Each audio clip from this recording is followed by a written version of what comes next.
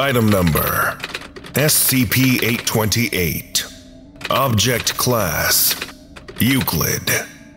Special Containment Procedures: SCP-828-1 is to be housed in the Site-641 Marine Mammal Rehabilitation Center, located 10 kilometers inland from the coastline of Somerset Island, in the Canadian Arctic Archipelago.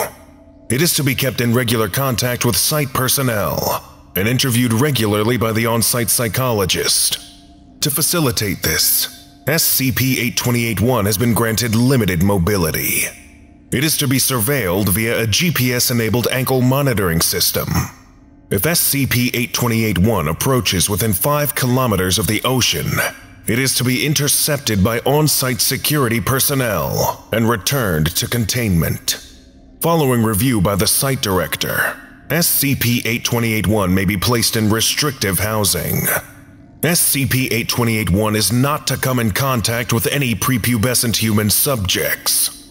If this occurs, SCP-828-1 will be mandatorily placed in restrictive housing, and an independent investigation of Foundation personnel will follow.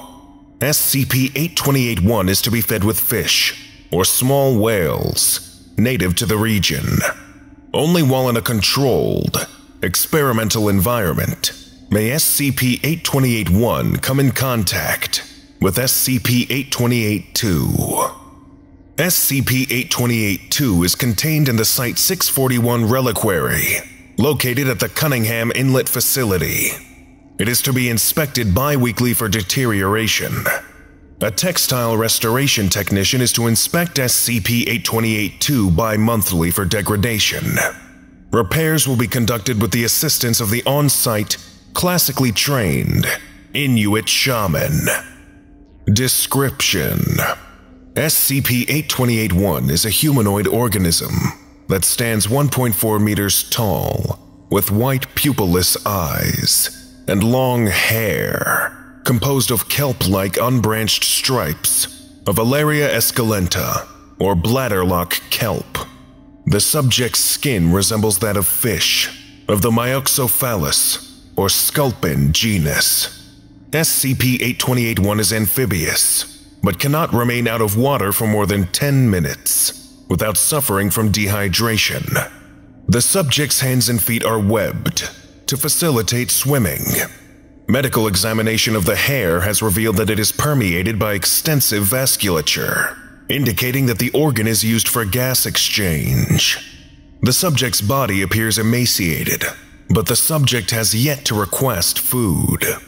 If offered food, SCP-828-1 will consume it, quote, to be polite, end quote. But it is unclear if the subject requires regular feeding. The subject was found with severe tooth decay and has been provided with dentures and dental care after containment. When out of water, the subject's skin emits an odor that has been unanimously described as pleasant by all prepubescent human subjects. Importantly, children have described the scent as comforting and maternal during interviews. Analysis of the subject's skin secretions has revealed the presence of a volatile organic substance, which may act as a pheromone. It is hypothesized that this compound may aid the subject in its efforts to befriend children. Research into the mechanism of action is ongoing. SCP-828-1 has been extraordinarily cooperative with Foundation personnel during containment.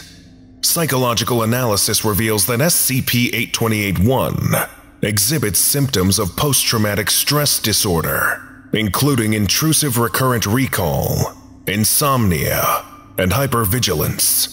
Paradoxically, these symptoms are exacerbated by exposure to the sea, images of the sea, marine mammals, and images of marine mammals. SCP-828-1 also exhibits signs of traumatic bonding to the Foundation and individuals associated with the Foundation. It is the recommendation of the psychological staff that this bond be exploited for the purpose of containment and study. SCP-828-2 is a heavily water-damaged amauti which is a traditional Inuit child-carrying parka that SCP-828-1 was wearing prior to containment. The garment is made of materials traditionally associated with Inuit clothing: seal fur, caribou hide, and thick woolen duffel. When SCP-828-1 places a child into the carrying pouch of the garment, the child is unaffected by cold temperatures or hyperbaric ambient pressure and does not need to breathe. The child remains conscious and aware while contained in SCP-828-2. Recovery. SCP-828 was recovered from Pangnear Tongue, Canada, when a missing child, Nathan Kapik, thought to have been lost in a sudden storm, was discovered by fishermen on the abandoned Isle of Iglunga. The following interview was conducted by local representatives of the Royal Canadian Mounted Police. Interviewed: Nathan Kapik. Interviewer: Corporal Filigree. Forward. The following interview was conducted after child's recovery. It has been translated from Inuktitut. Original transcript available on request. Begin log. Filigree: All right, little man. Why don't you tell me how you managed to get out on that island? Kapik: Am I in trouble? Filigree: What? Of course not. Everybody in town was very worried about you. We're just happy to have you back, but we still need to know how you got out there. Okay? Kapik: Okay. Well, I was playing on the rocks outside of town. I knew I shouldn't, but the rocks are fun. Sometimes if you sit still, you can see whales.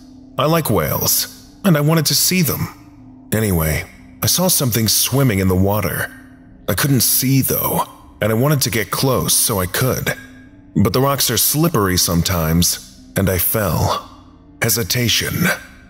Filigree: It's okay. You can keep going. Kapik: Well, it was high tide. If it wasn't high tide, I would have fallen in the mud. A big wave caught me, and I bumped my head. I don't remember what happened right after. Filigree: That's okay.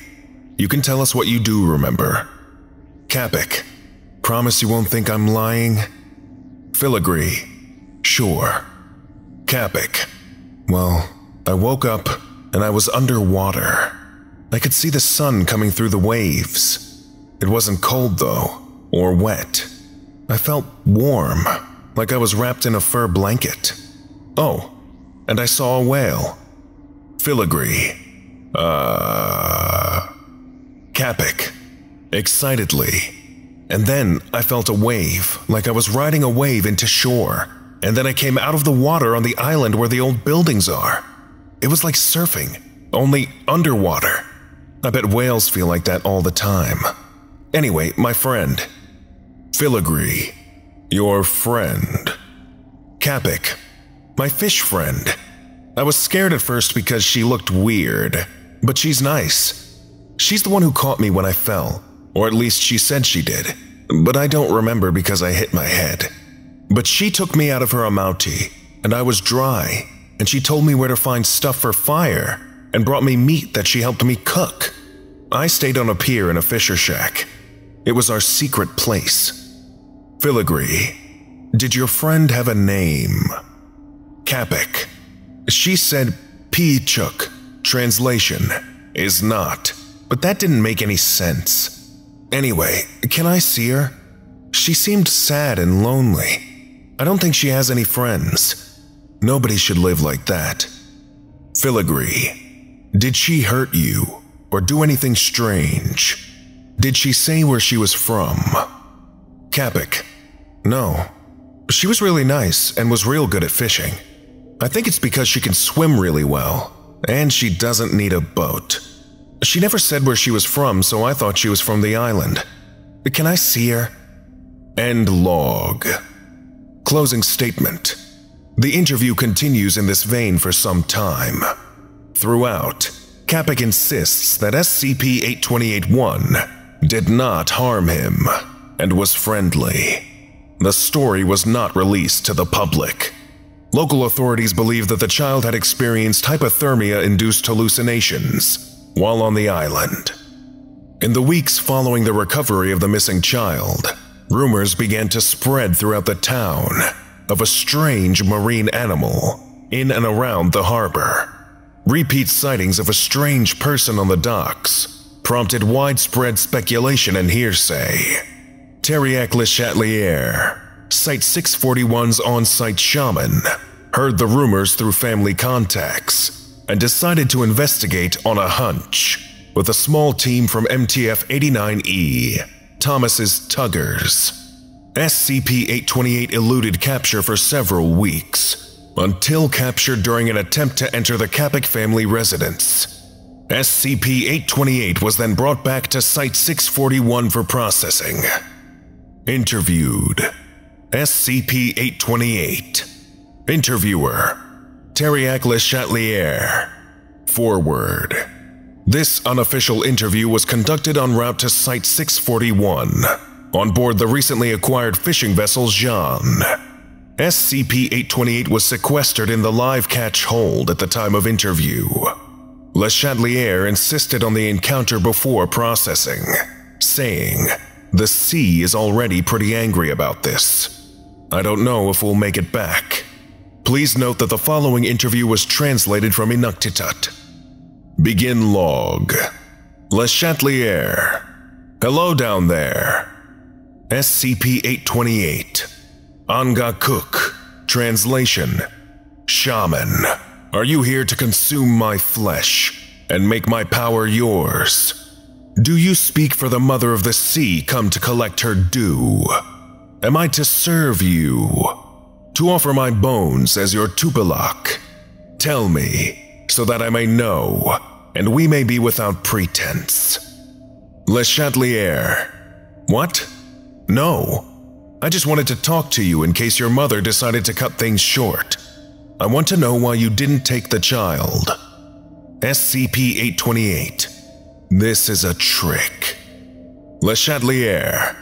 No, I'm being serious. I work for people who want to meet things like you. SCP-828. So you serve another master then. What do they want with me? Le Chatelier. Mostly to stare at you and ask you questions. Are you comfortable down there? SCP-828. SCP-828 stares at Le Chatelier incredulously. I will speak with your masters, Anga Cook. Le Chatelier. Just thought I'd ask. End log. Closing statement. SCP-828 remained unresponsive for the remainder of the voyage. Interviewed. SCP-828. Interviewers. Agent Scout Fullbrush and Terriac Le Chatelier. Forward. The following interview took place after several weeks of processing. SCP-828 had displayed signs of agitation, and an intervention was undertaken at the request of Le Chatelier. Begin log. Fullbrush and Le Chatelier enter the interview booth. SCP-828 is restrained to a chair on the other side. Fullbrush. Good afternoon, SCP-828. We understand that you've been having trouble. SCP-828. What is SCP-828? Fullbrush. That is the designation we've assigned you. SCP-828. A name. Fullbrush. A designation. Le Chatelier. You can think of it as a name if it's easier for you. SCP-828.